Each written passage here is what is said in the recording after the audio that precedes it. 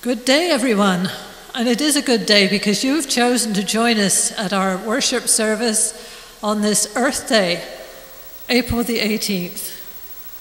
You will notice that this service today is brought to you by the elders of this church, not only by the elders, by Ruth, who did the preparation work, by Deborah, who keeps the premises clean and keeps us healthy, by our music team, which you will hear more from later, and from the technical wizards at the back who will be beaming this out to you. Also, we couldn't do this without the continuing support of our congregation, their faithful offering of prayers and time and talents, and their monetary offerings, which keep this building in good repair and enable us to continue the ministry of this congregation, not only in our local community, but way around the world. We are connected. We are not separate. We're not apart. We are connected. Will you join me now in the call to worship, which you'll find on your screen. The Lord be with you. And also with you. Lift up your hearts. We lift them up to you. The Lord, the living God, is Lord, creator of all, sustainer and ruler of the universe. We hold in reverence the whole of creation as the theater of God's glory and action. Though life is a gift from God, human life depends upon the created world. Our care for the world must reflect God's care. Our stewardship calls us to explore ways of love and justice, respecting God's creation, and in seeking its responsible use for the common good. We acknowledge God as Creator and Lord, and now joyously join our voices and hearts in praise and worship. Please join me now as we sing hymn number 328. This is my Maker's world.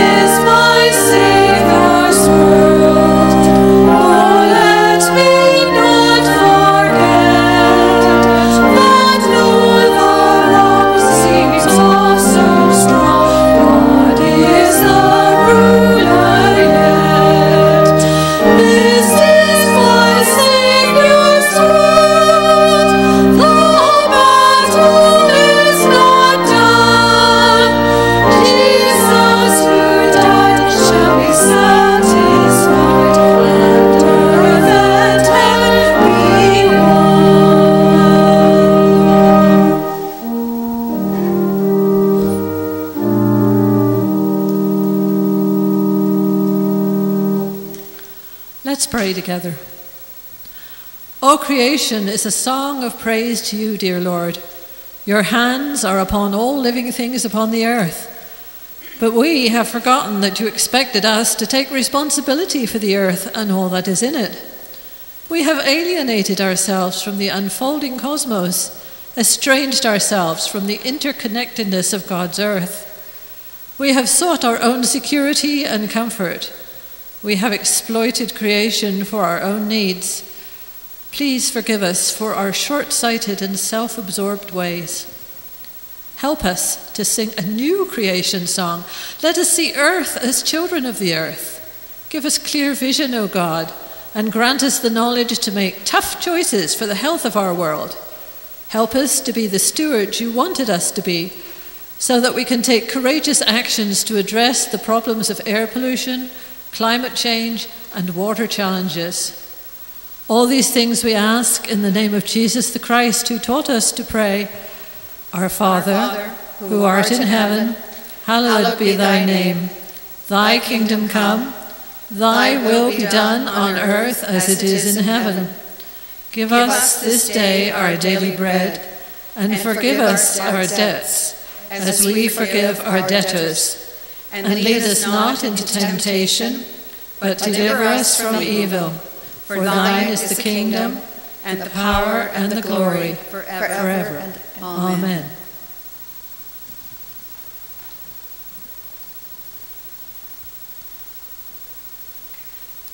Please join me now in reading responsively from Psalm 104, verses 1 to 14.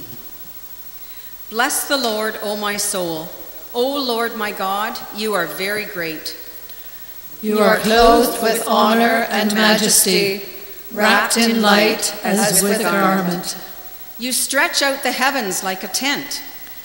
You set the beams of your chambers on the waters.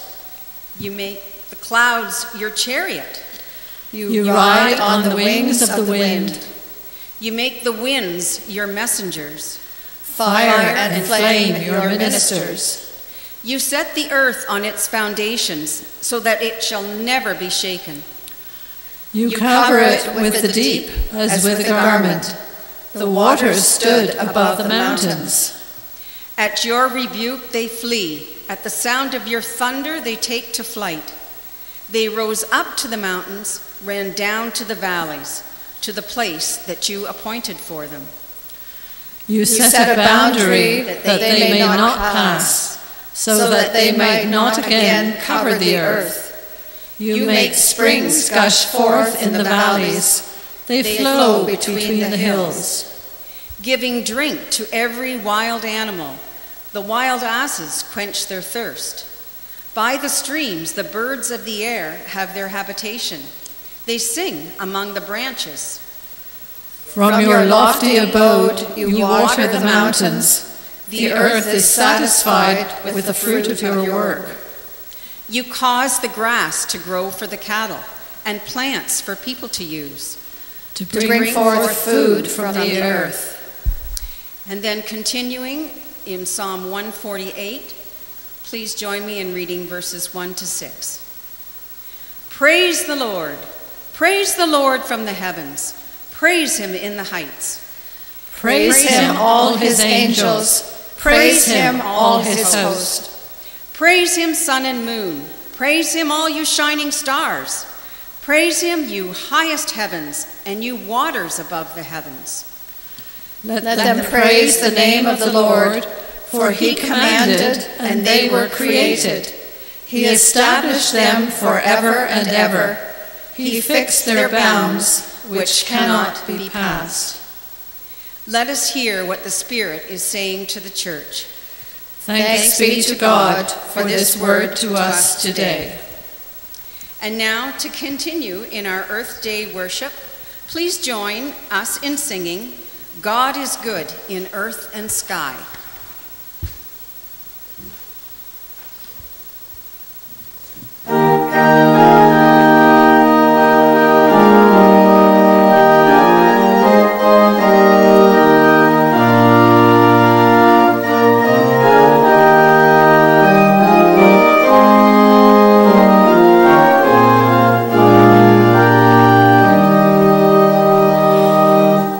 Yes, God is good.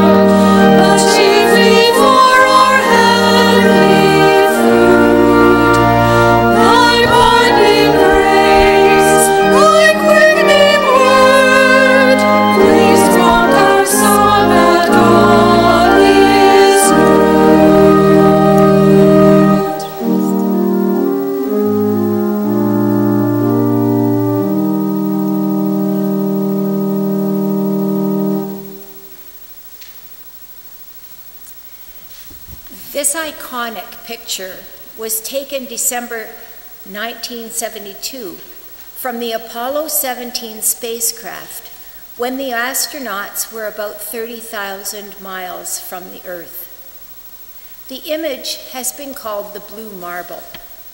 You can see why. The beauty of this image is captivating.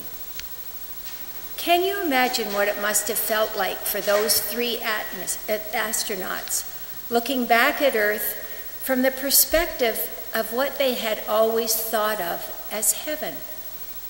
Consider that for a moment. This is the Earth as God would see it. At the time, the crew remarked that they only saw one world, with no artificial boundaries for nations or territories. That round marble was the home of all living organisms. The astronauts returned to Earth with a renewed sense of hope that people could set aside political, national, and ideological differences to unite to make the world a better place. They saw the potential of people working together to improve life for all. At the time that picture was taken, almost 50 years ago, there was little anticipation about the environmental crisis we are now facing. Those astronauts were thinking about ending the Cold War and the arms race. However, perhaps now, more than ever before, we need to see ourselves as human beings of one world, working together to repair God's creation for the good of all. Today is Earth Sunday, a day to pause and think about this beautiful creation. Today's message is about the importance of each of us becoming agents of creation and recreation. We are the children of God and have been entrusted to preserve and protect all that God has created. Many of you will recognize this book. It's called Living Faith, and it's a statement of belief of the Presbyterian Church in Canada. Section 2.4 of Living Faith is entitled Our Care for Our World. If some of the words sound familiar that we're about to read, it's because many of them were included in the call to worship. Let's look at this. Though life is a gift from God, human life depends on the created world. Our care of the world must reflect God's care. We are not the owners, but the stewards of God's good earth. Concerned with the well-being of all life, we welcome the truths and insights of all human skill and science about the world and the universe. Our stewardship calls us to explore ways of love and justice in respecting God's creations and in seeking its responsible use for the common good. I'm now going to focus on 4 key phrases from section 2.4 of Living Faith. The first one is, human life depends on the created world. Responding to climate change, water shortages, contaminated air, and many other difficulties is not optional. Our very existence depends upon making changes that will reduce the detrimental effects that human impact has had on the earth. Our lives depend on making significant and sustainable changes quickly. It is truly a matter of life and death. Second, our care of the world must reflect God's care. I'm fascinated when I hear about the intricacies of the earth that God made. For example, last year at the Knox Book Club, we watched a documentary on the new discoveries scientists have made about life of forests. It seems that the mycelium, the roots of fungus that live among the roots of trees, have the capacity for sharing and exchanging nutrients. If one tree is thriving and another is not, the mycelium will transport the required food to the tree in need.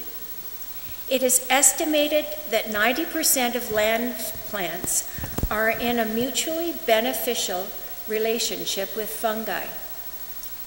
As if that weren't enough, the mycelium has powerful abilities to break down harmful carbons, oils, and other toxins. I find that kind of thing just amazing and awesome in the true sense of the word awesome. I suspect there's so much that we do not know about how God has interwoven the earth systems together that it is imperative that we respect and nurture the world in ways that reflect God's care. We need to be kind and gentle with this magnificent, interconnected web of all creation. That brings us to the next point. We are not owners, but stewards of God's good earth. As a child, listening to the King James Version of the Bible, I heard that God gave man dominion over the earth and all living creatures. That confused me. But as an adult reading Genesis in the Message translation, the idea of stewardship seems more apparent. In the Message, it states that human beings reflect God's nature so that we can be responsible for earth itself. That wording makes a lot more sense to me. It suggests reverence, humility, and service. My generation was especially at fault with our desire for bigger and better, with little understanding or concern for the impact of our behavior. We lived in a disposable society. We purchased, we consumed, and then what we had, we didn't want anymore. We threw it away and started the cycle all over again. We acquired, we used, we discarded. We traded stewardship for consumership. Further, we allowed corporations to disregard the preciousness of the earth, the water, and the air, without building in the necessary safeguards for the environment that would include plans for waste disposal and redevelopment. We are now paying a huge price for those mistakes. As stewards of the earth, we need to take responsibility now for making much better choices. Lastly, excuse me while I have a drink here. Lastly, section 2.4 in Living Faith says, concerned with the well-being of all life, we welcome the truths and insights of all human skill and science about the world and the universe. I find great hope in that belief statement. To me, it recognizes and underscores the great God-given capacity of human beings as innovators and problem solvers. For example, the mycelium that take nutrients from one tree to another can be harvested and make sustainable building materials. When mixed with corn stalks and sawdust, basically the leftovers from other activities, the mycelium can be shaped into bricks or other configurations and used as organic building material. This is a sustainable and responsible innovation. There are new technologies and inventions coming all the time that will be useful in addressing the wide variety of urgently needed solutions to our environmental problems. Now, even the once maligned corporations talk about the triple bottom line. Rather than just being focused solely on profits, the triple bottom line elevates social needs and environmental sustainability on an equal platform with profitability. We have a long uphill climb to right the wrongs of the past, but I feel optimistic about possibilities. I just pray that we have the wisdom to move fast enough. Let us now turn our attention to the actions of the Presbyterian Church. As far back as 1976, the General Assembly of the Presbyterian Church in Canada has been advocating for attention and action about caring for the environment. Even though we are a relatively small denomination, covering a large geographic area, our church governance feels that it is important to put some of our limited resources toward addressing the statement of beliefs that we just reviewed.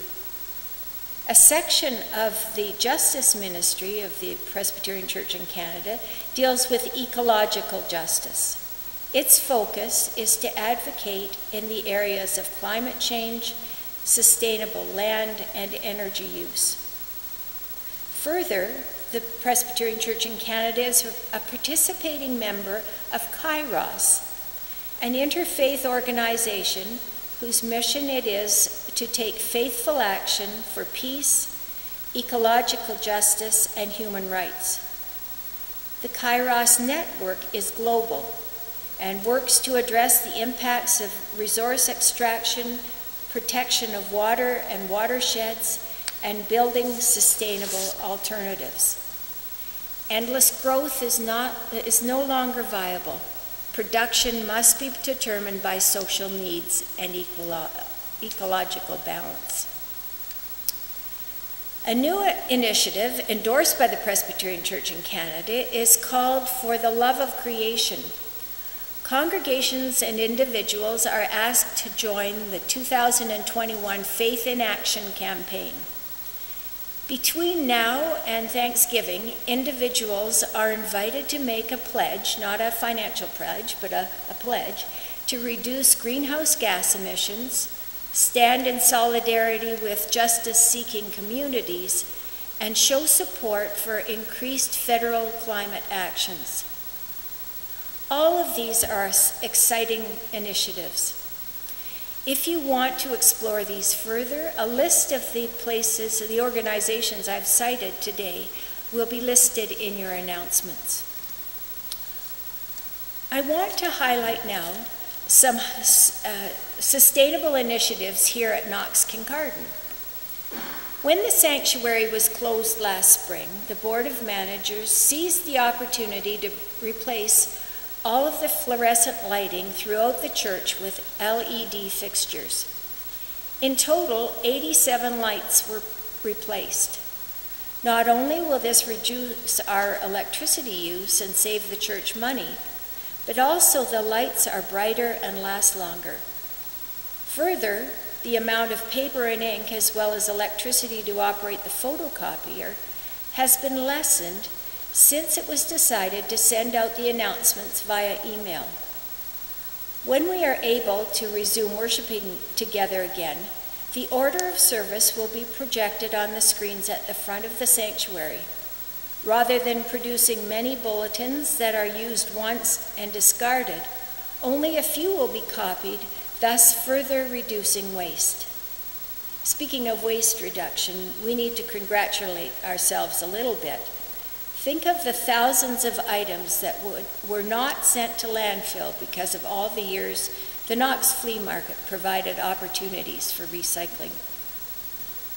If you have ideas to enhance sustainable practices that could be implemented here at the church or in households, please share them with the church office or your elder. We will circulate them in the announcements. In closing, I just have one further thought. One important lesson learned from the last 14 months of this pandemic is that we can change our habits. On this Earth Sunday, we urgently need to take action to address the needs of our Earth. We can become responsible stewards.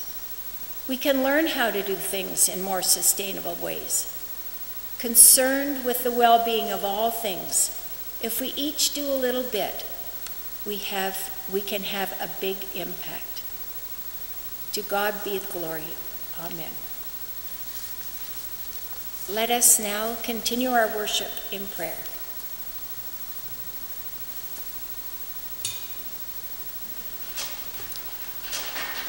Let us pray together.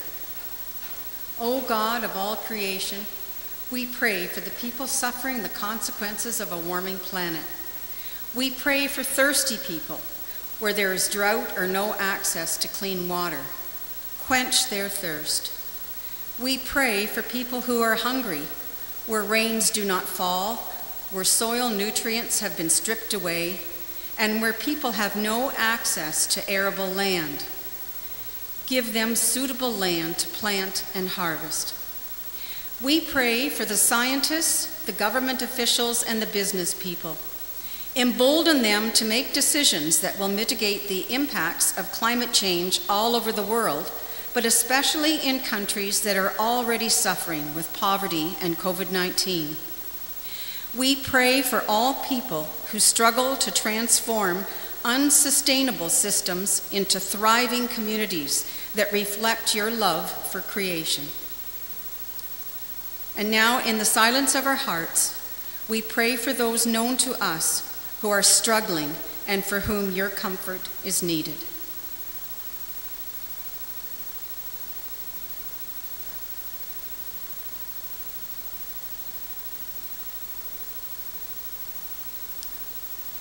And lastly, we pray for this congregation as we anticipate the arrival of Reverend Dan West as our new minister and the nomination and election of new elders.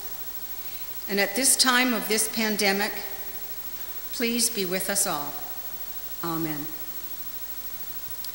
And now let us sing together hymn 717, We Cannot Own the Sunlit Sky.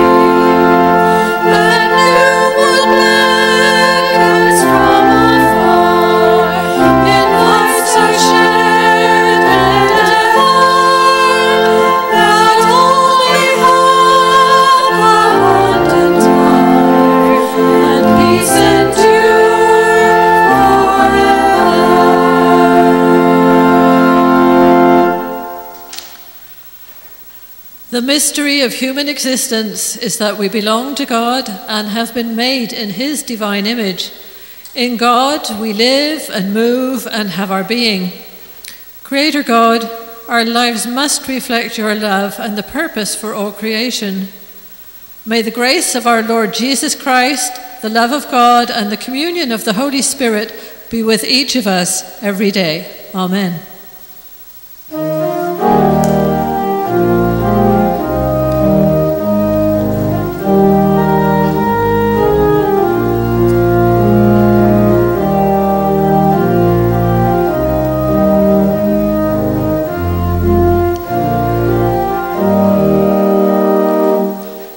Praise the cross.